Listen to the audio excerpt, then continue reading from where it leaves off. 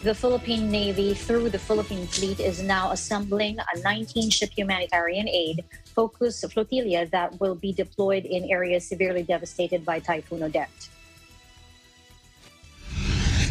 This relief flotilla consists of 7 sea lift vessels for the transport of relief goods and locally stranded individuals, 2 patrol ships for command, and control 8 other watercraft as general support vessels.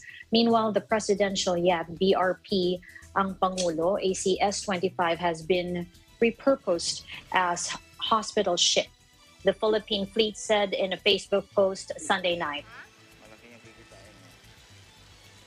It added that BRP Tarlac or LD-601, BRP Bacolod City LS-550, BRP Antonio Luna FF-151, BRP Andres Bonifacio PS-17, BRP Iwak or Iwak LC-289, BRP Agta LC-290, and BRP Ibatan LC-298 are to be deployed to augment ongoing humanitarian assistance and disaster response efforts. HADR in Cebu, Palawan, and northern Mindanao, especially Surigao, Dinagat, and Siargao Islands.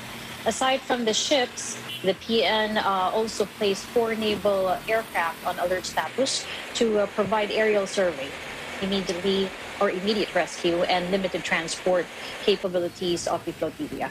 The naval air component consists of 2 Islander craft or NV-312 and NV-314, 1 Beechcraft King Air C-90 aircraft or NV-394, and 1 ship-based Agsta Westland helicopter or N430.